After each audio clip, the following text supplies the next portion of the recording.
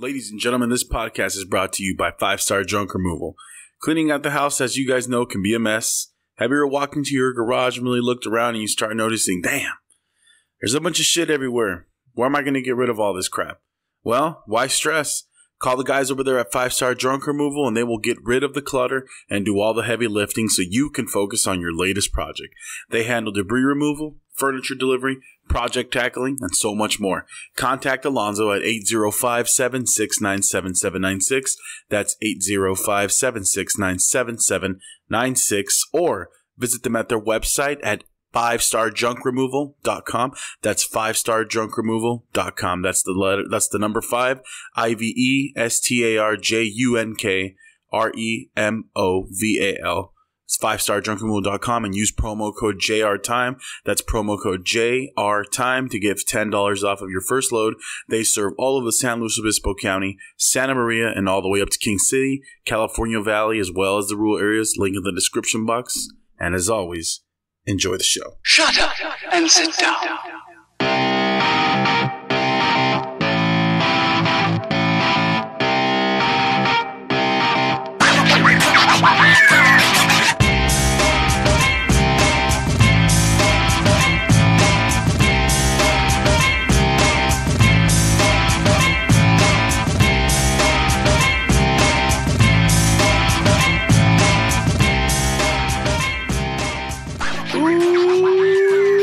What's up, ladies and gentlemen? We are back with another episode of JR Time. Didn't post last week, so apologies for that. Just getting crazy, man. Just trying to do taxes, and taxes are here. And, you know, taxes aren't always positive for some people, so so they definitely weren't for me this year, so it is what it is, fam, you know. Just you got to do what you got to do, but just be careful, man. There have been a lot of changes that they added recently with the tax bracketing, so some people might fall under different categories that they did not fall in last year. So I think that's going to be a shock to a lot of people. But hey, man, what can we do under the current administration? They're kind of moving some shit around and doing some sneaky little shit.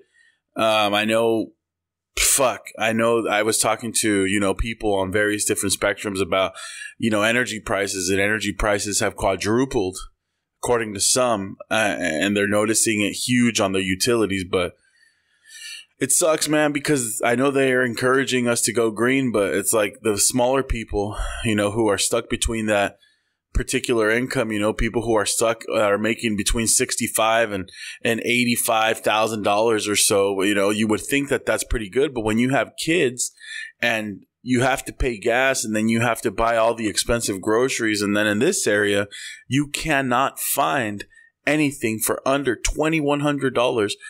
My wife was telling me there's a house in our neighborhood that only has 2 bedrooms, or somewhere around our neighborhood, that the house is brand new, built in 2015 or so. 2 bedroom, 2.5 bathrooms, or something like that. $2,600 a month. I mean, are you kidding me, man? Like, that's ridiculous. That's a lot better than an apartment, but I mean, come on. I mean, $2,600, man. Like, come on. And then when you have kids on top of that, that's not counting utilities and any other bills you might have. Man, it's ridiculous. It's crazy. Anyways, it's kind of hard to survive in this area right now, but you know, it is what it is. It's California. It's beautiful, and we pay for what we get, honestly. But I don't know if it's fucking worth it anymore, because I don't know. Back then you say, oh man, we got the beaches. Oh, we got the desert. Oh, we got, you know, forest. We got it all. We really do. We got snow. I mean, you can go anywhere in California and get what you're looking for. Absolutely. But I don't know if it's starting to sound so worth it anymore, to be honest. But we'll see what happens, you know. But anyways, I was back on the podcast and I wanted to talk to you guys. And I don't have a lot of listeners yet, but hopefully we can get there with time.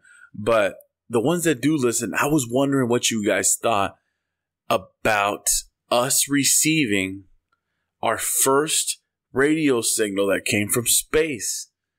I don't know if you guys have looked it up or even heard about this shit. So it was crazy. I saw, excuse me, a bunch of different articles. God damn, I'm getting too excited, yo. Damn, boy. I saw a bunch of different articles I was trying to compare, and it looks like, y'all know me, I'm crazy about the space shit. If you know me, I'm crazy about space, man. I love it. But it was crazy that they said that they had finally shared out to the public that there was a source of radio signal that came from 9 billion light years away. When I saw that, I mean, there's a lot of people who speculate, and what I'm gathering from all this research is that, it's such a huge number, honestly, that's so hard to understand. But that was so long ago, dude, that our solar system hadn't even been materialized yet. So it's so weird when you think about it that way.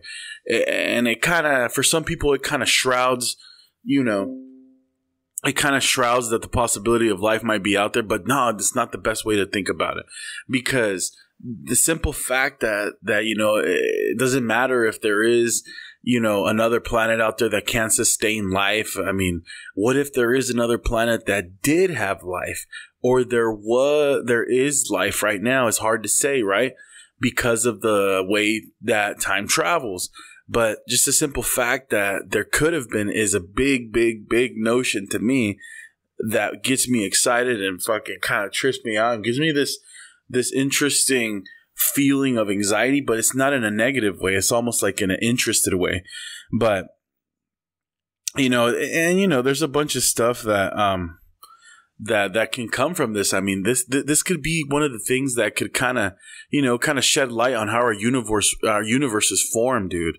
I mean, I don't understand how sometimes people can. I think I've talked about this before. It's kind of crazy. I don't understand how people can just kind of go about their days not really caring about, how we got here and how the universe is formed. Like, you don't have to, of course. That's fucking free will, but it's kind of interesting. You don't really want to, like, that. If that shit don't interest people, like, that's a trip to me. I don't know, a short attention span, maybe.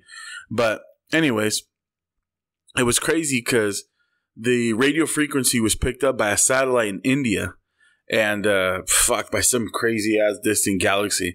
It was like SDSSJ fucking 0 some bullshit or something.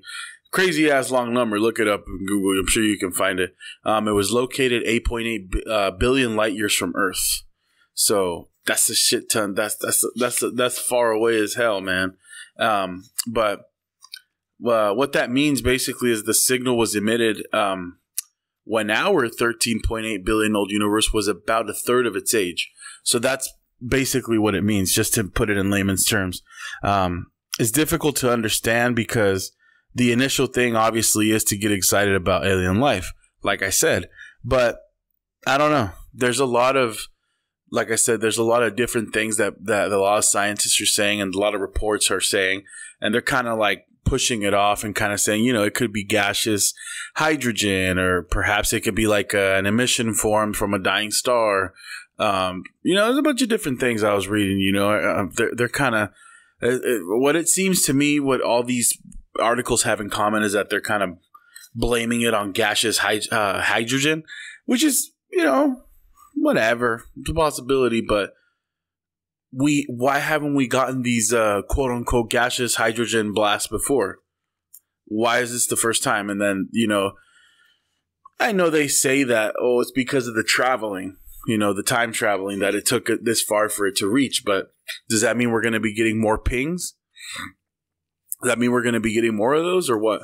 But the reason they believe it was a gaseous hydrogen blast is because it comes from the hydrogen line. And the hydrogen line is emitted. It's like I'm trying to remember because I did a bunch of research on this shit because I wanted to sit here and know what I was talking about, right? But the hydrogen line is like basically what neutral hydrogen's atoms are. And up until now, that signal that was associated with the regular transmissions were all on that. It's a thing called the 21 centimeter line. And you guys can look this shit up, bro. Like, you know what I mean? I ain't no Neil deGrasse Tyson. I just do my homework, motherfuckers. I do my homework. And they noticed they were on the 21 centimeter line. And they noticed that there was a change in the formation or in the pattern almost. And that's how they picked it up. So they believe that they were able to pick it up because they think that it was maybe deflected by another galaxy. that was located kind of between, where the signal was picked up and between the telescope in India. So there was a lot of researchers saying that the results will show if there is potential, for possibly probing that place and seeing how that twines in with the cosmic evolution of stars and galaxies. I mean, it's kind of interesting. I mean, they can do that. We're so advanced now. We have technology that can do that shit.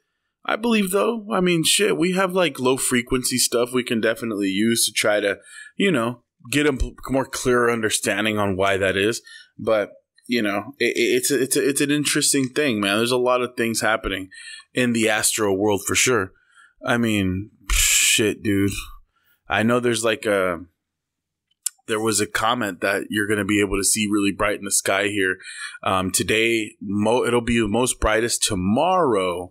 And it hasn't been here in over 50 years. But it's kind of interesting. I mean, that one you might want to go. Like for us here in our area, Paso Robles and Barney Schwartz up at the top level. That would be a perfect place to go to kind of take a look at it. Better to get some binoculars and maybe a telescope if you're lucky, but that is definitely something that's not going to be, it's not going to happen a lot, guys. I mean, that one I would definitely not pass up because I don't know. I don't think that kind of shit should pass it up. Like it's like the Halley's Comet, man. People who were lucky enough to see Halley's Comet, and that shit was cool as hell. I hope I get to see it. There's a famous question by Alan on The Hangover. When's the next Halley's Comet? Let's look that shit up real quick. So next Halley's Comet is gonna be on July 28th, 2061, bro. Day before my birthday. Oh shit. So hopefully my ass is still alive by then. God damn, that's a long time from now, boy. I don't know if fuck, I don't even know if I'm gonna be alive for that, but hopefully that's the reason it will not appear. So this is what this shit says, and this is coming from homework.study.com. Halley's Comet is not due back in 2022. Oh, no shit. It is due back in 2061 and will be visible in July and August.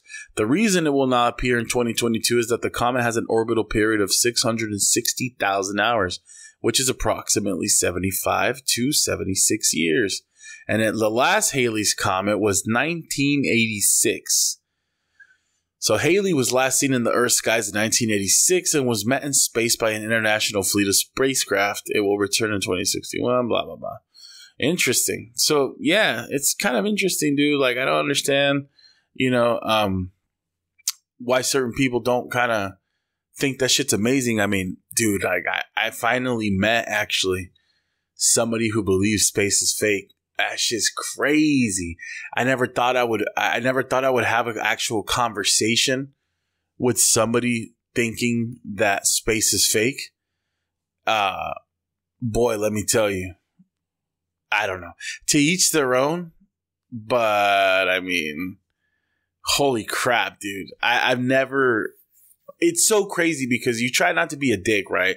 Because people can believe what they want, right? Everybody can believe exactly what they want, and you kind of don't want to, for lack of a better term, you don't want to be a dick. But you hear these people's positions, right? It seems like that's a lot of people who can't even talk these days, right? And they just fucking fighting each other and nobody can get any points across and all that. So I try listening to this person and I try to hear them out and hear what they have to say. Good Lord, dude. It is the most,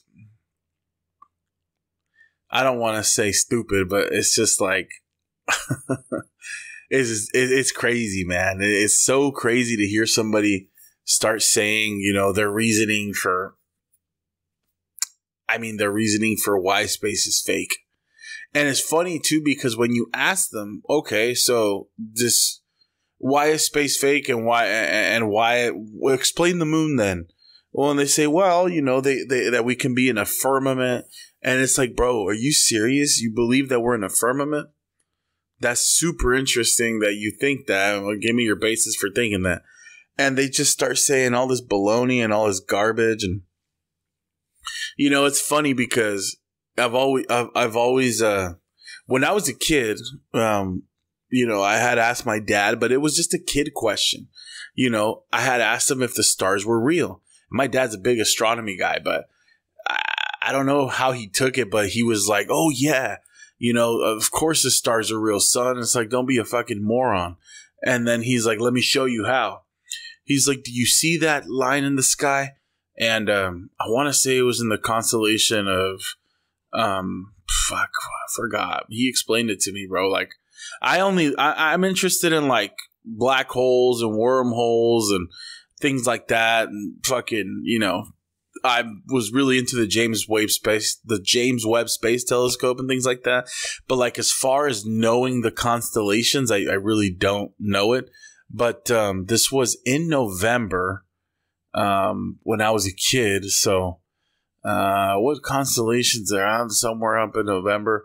I think it was in around Taurus, where and if you saw what I was talking about, you'd be like, oh shit, I know what you're talking about, honestly. And it's like, it has to be Taurus, guys, honestly, because Taurus is in the northern hemisphere, which is where we're at. But anyways, Taurus and Gemini are close in this area overhead. But anyways, so it's crazy because the best way I can describe it, right, it looks like a K. And my dad was like, oh, take a look up at the sky. See those 3 stars with those 2 and the 1? That makes it look a big K? I was like, yeah, okay. Right now, you see it directly up in the sky. And then when you're looking at it, would you see it like between east and south, right? See it east and south? Okay, perfectly centered right there, okay? I said, okay. He goes, next, give it about 5 months, and that K is going to be closer to the southwest, and it's gonna make its trip around, and then closer enough. Well, it's gonna be around. Fuck, dude, I'm so sorry because I'm doing my fucking compassing, right? So either that it goes be closer to the southwest, and then northwest, and then it does its trip around because we do our 365 days around the sun, and that's how he kind of taught me that it's like, nah, man, like space is fucking real. Like you look at that star, that fucking K is not gonna be there at the same time every day, every year. It's going to change with the seasons. That's why we have our changing seasons, because we go furthest away from the sun and we come closer to it. And it's just so crazy that there's like, that shit was nuts, bro. Like I was like losing brain cells, to be honest, sitting there. And I already fucking have low brain cells already as it is. Like I don't need to lose any more hearing people's pitches on that. But, I just try to be... It is good to open up the lines of communication and have an open dialogue to try to understand why certain people think the way that they do. It's like it's always best like that, man. Like you see those like a lot of people on their podcasts, all they do is they invite people they like and kind of keep it to a minimum of inviting guests on.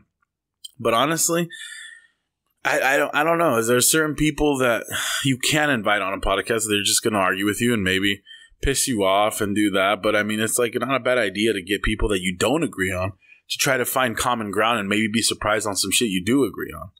But anyway, it was kind of interesting. It was something that I really wanted to talk about because it's a fucking, I don't know, man. I haven't done a space podcast in a minute, and it was something that was crazy too, especially, with that comet that's going to be in the sky.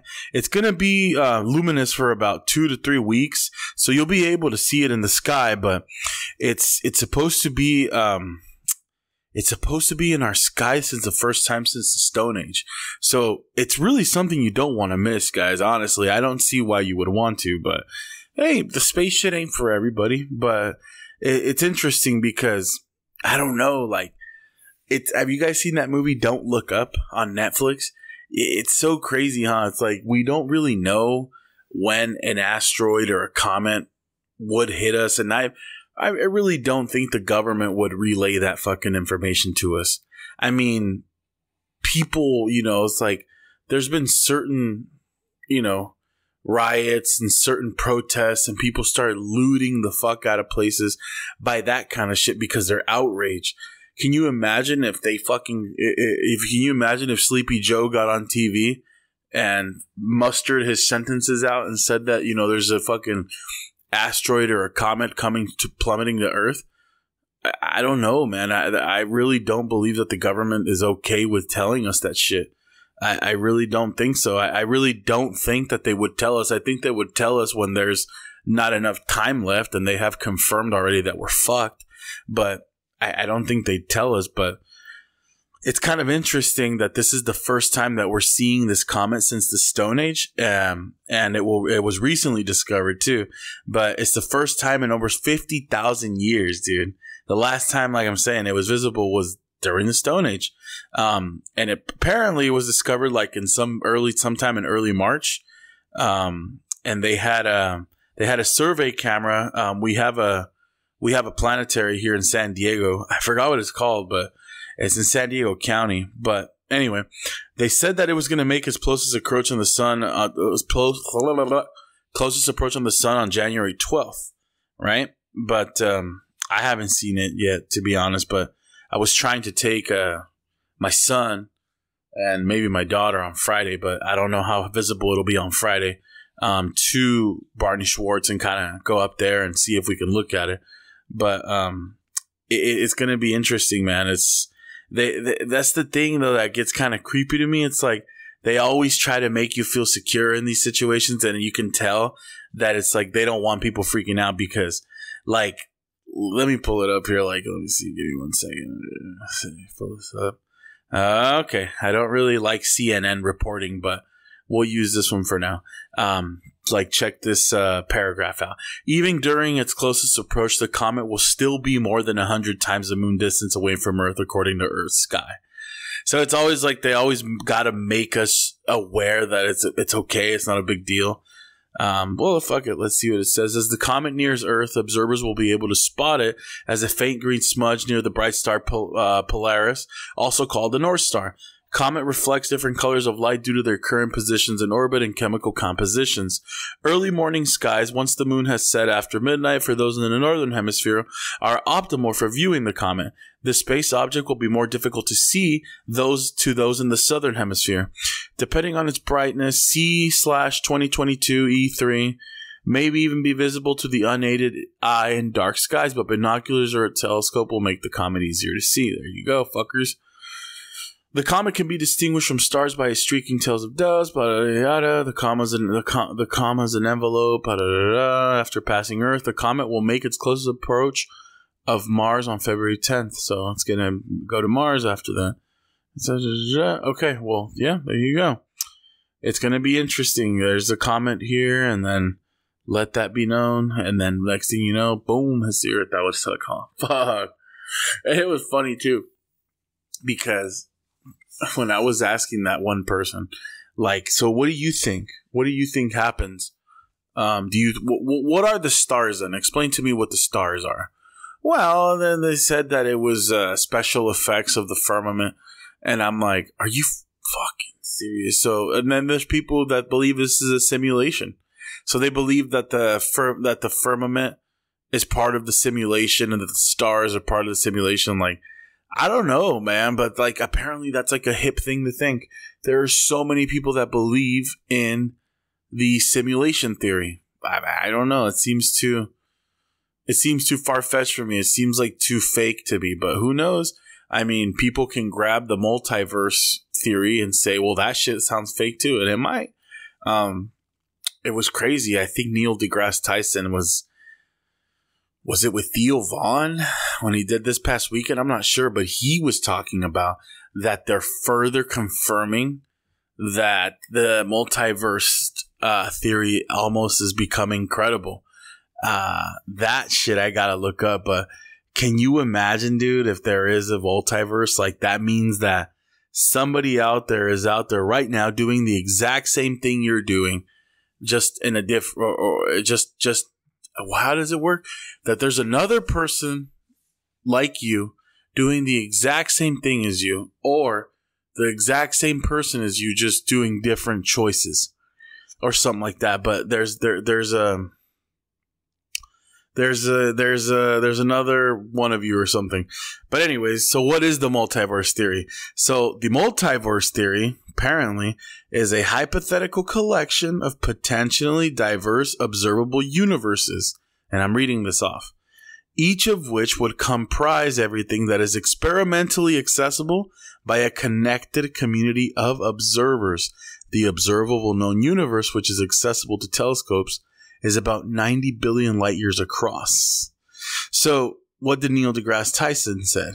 He said that there has a solid and wise thesis about the universe. He claimed that he wanted to classify celestial objects in specific groups according to their features. He has differentiated planets from other things such as enormous balls of gas. Tyson is responsible for disqualifying Pluto as a planet. Well, that doesn't really help us, huh? Doesn't really help us in what he thinks about the multiverse. But I know that he was on a podcast recently talking about how the James Webb Space Telescope is kind of helping us find out whether or not there is a multiverse, or making it more plausible that the multiverse is a thing. I'll try to find the video and then link it in my description box below. But any hooser, guys, I mean, there was a good DAZN card recently on boxing. Alexis Rocha completely dismantled his opponent. And then there is going to be a UFC card this week. So I will definitely be doing a UFC. I will be doing a Friday Fight Talk podcast. And then this, it's this Saturday, February 4th, the Derek Lewis card. He's fighting Sergey Spivak. So I'll definitely be, Tiburi is fighting on there. Ooh, goddamn. And the preliminary, oh, come on, baby. Hell yeah, Lee Jing Young. I love that guy. Okay, so we'll be talking about this shit. But anyways, guys, yeah, just wanted to come and check in, kind of give you guys a little space podcast. I love doing the space ones, but I know those are probably boring for some. And then, to be completely honest, guys, I'm not a fucking expert. I mean, I know more than the average schmo. And if you ask me questions, I think you'd be surprised about how much I know. But as far as like leading a 1 hour podcast, no, I can't fucking do that. Or a 30-minute, 45-minute podcast about space, absolutely not. It's kind of a trip, but I don't know. I thought you guys would like that shit about the comets and about the comet nearing Earth, and then they reaching the signal that we recently got, that they got in India. I mean, that's important, guys. I mean, if you sit there and think about it, what is the craziest thing that would get you guys to really kind of fall into space, to get into space things? Because I would imagine that everybody's got to sit there and at least think, like, are we really fucking alone in this planet? No, excuse me. Are we really alone in this fucking galaxy? Just our galaxy, just the Milky Way. Because there's thousands and thousands and thousands of fucking galaxies in the universe. Right?